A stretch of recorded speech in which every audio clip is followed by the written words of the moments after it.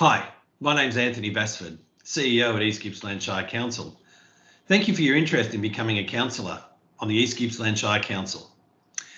Councillors have a really important role in developing the strategic direction of the organisation to meet the current and future needs of our community. It's a big commitment representing the views of others in the community and making decisions on behalf of the community. Not all decisions will be easy, and many issues are steeped in history, complexity, and competing needs. Councillors work really hard. There are council meetings, briefings, internal and external committees, functions and events, and a lot of reading.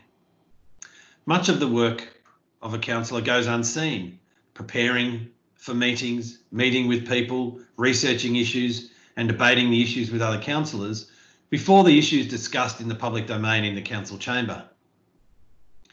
The feedback I've had though from councillors is how satisfying it is to make a difference to your community.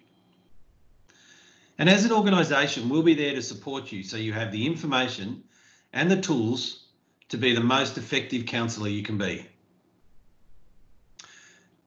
Since the last election, there's been a few changes. Most notably, we have a new Local Government Act.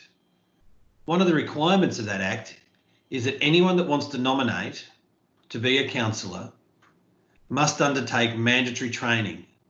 This is explained in the information pack and in other sites on the internet. The mandatory training will be done virtually online, and a link will be on our website from Monday the 10th of August through to Wednesday the 16th of September. We're also running awareness sessions for prospective councillors, facilitated by the Victorian Local Government Association on the 19th and the 24th of August. Now, these aren't required, but if you're new to council and you haven't been a councillor before, they're a really good way of understanding what's required to be a councillor. Candidate nominations open on Thursday the 17th of September and close on the 22nd of September at midday. Postal voting will be used across Victoria due to the pandemic restrictions this time, and voting closes on the 23rd of October at 6 p.m. Now, the all-important declaration of results occurs on Friday the 13th of November. So I hope you found this information pack useful.